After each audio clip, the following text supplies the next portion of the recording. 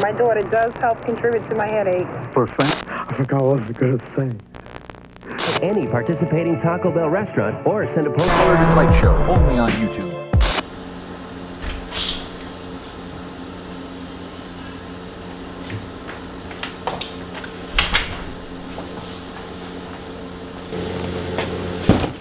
Welcome back to the channel, everyone. I'm sorry for the space heater. It is a very cold one out here in the garage today. We've got a temperature of 55 right now. It was 50 earlier today, which doesn't seem very cold, but when there's like no air movement or anything, it's a little cold. I know you like northeastern guys, midwestern guys, I'm sure you deal with this a lot more than we do. Here in Texas, I am originally from Illinois, so I'm familiar with the cold, but it's a chilly one. We're supposed to get some snow on Monday, Sunday night. But this video today is about the GTI, so I'm sorry there was no Miata video on Saturday. I have been taking a break for a week, and there also wasn't a GTI video last Wednesday. I have been taking a little bit of a break, and we're doing something today that is going to accompany a mod we've done previously.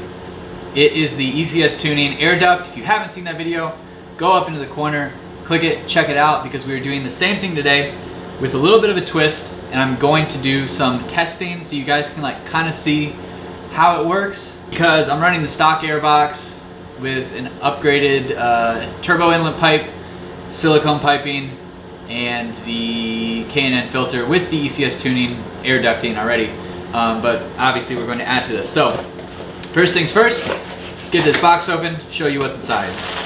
So ECS tuning, they finally released the single sides for the passenger side.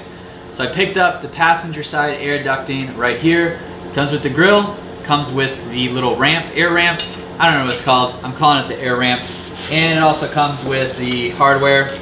Everything you need to install, including the template, which I didn't get last time, so I'm excited to use it this time. It should make it easier. So excited to have that.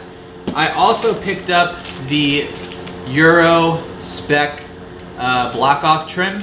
This goes on the back of the passenger side's air ducting, and essentially it should allow more air to get into our intake rather than flowing directly into the engine. And I wasn't initially sold on this at first, but they did sell it. Like, they recommended this with this part, so it was like $10 extra, and I was like, all right, I'm gonna get it, and you know, it should be fine. So we're also gonna be installing this today with the additional screws. So I'm gonna open the hood, show you guys some air testing, some really primitive air testing, but it's a good way to show you that the air ducting that I installed works. I've already done this like sort of little test before, and I was actually surprised to see how well it worked. So I'm gonna open the hood, and we're going to do a little scientific experiment in this week's video. Thanks so much for joining. If you are new to the channel, be sure you go down below, hit that subscribe button, and let's get going on this. All right, so for our experiment, you can see I've got some tape laid out here.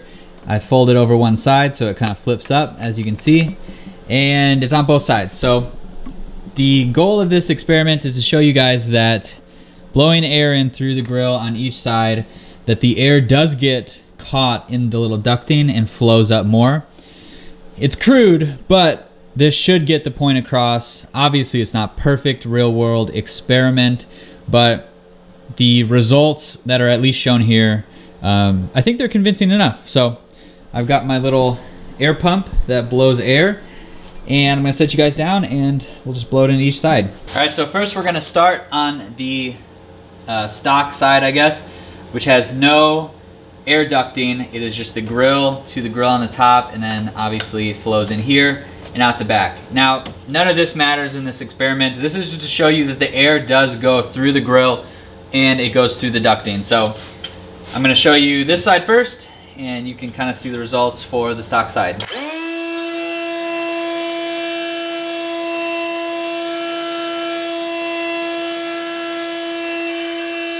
So pretty minimal movement. Obviously air is going to be forced in here when there's larger volumes, like when you're driving, but you'll see once I do this side that there's for sure something happening when you have air flowing through it. So I'm gonna jump over to this side now, which has the ECS tuning, air ducting, and yeah, you'll see how it goes here.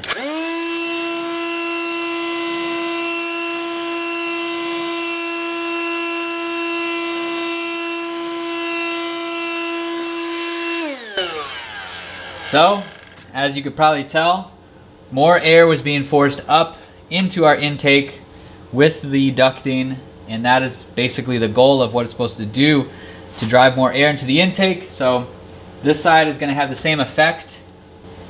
Let's get the grill off, and then we can go ahead and get started installing this. All right, and this right here is the back side of our top ducting portion.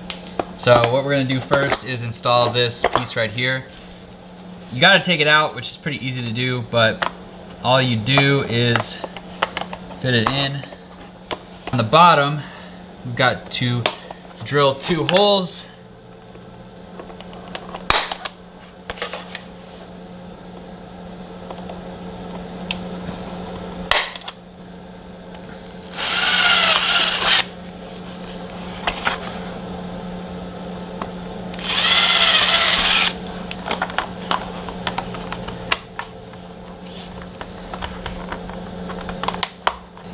And just drive them in.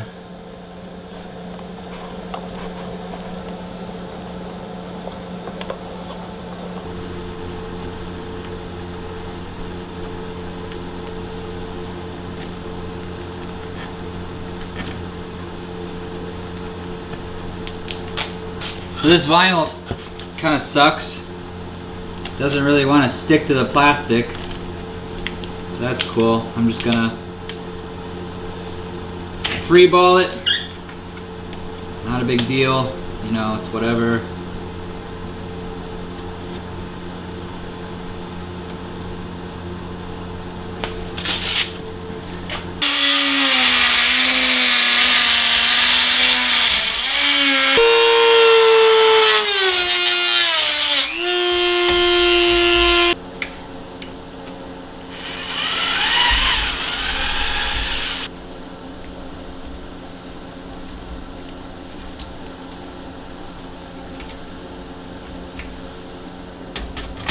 And now we've got matching sides. Really easy to install, especially faster doing the new one rather than the old one, just because I kind of remembered what to do, but there it is. Pretty easy to do. You can see there's no plastic sitting in the top, so should have clean airflow. And now we just got to reinstall it back in the car.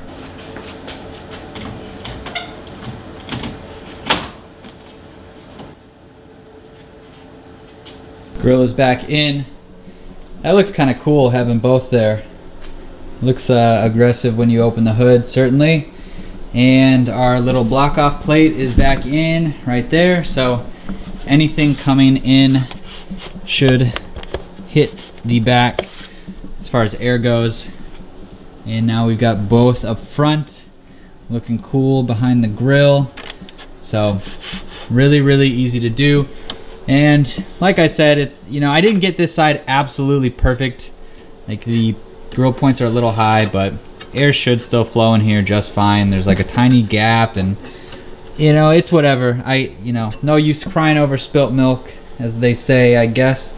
But it's all in. So let's do our little air test again and make sure it worked.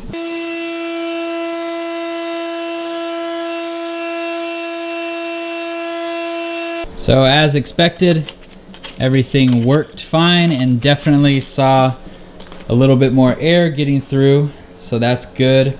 It's doing what it's designed to do, is draw air in and pull it up into our intake system, therefore into our turbo. So more air is always good for a turbocharged car, really any car. You know, that's what they say, is more air. Certainly they're making things a little bit more efficient as far as the air intake system goes. So this officially is the most mild you can go as far as an intake system goes without upgrading the air box and everything like that. So turbo inlet pipe, silicone hose, stock air box, K&N filter, OEM air ducting with the Euro block off plate, and both ECS tuning, air intake duct. So with that, we can finish this up, close the hood, and there it is. We are all done with this modification. So thanks so much for watching, guys. Hope you enjoyed this. I know this is like kind of a double video install thing, but I wanted to include the testing so you guys could see if it actually worked, and I would say is that it does. I think it does work. The air from our little air mattress inflator was shooting up through. You could see with the tape, it was causing more turbulence, more airflow into the intake. So if you are new to the channel, be sure you go down below, hit that subscribe button, give this video a thumbs up, leave your comments below, and I will see you in the next video.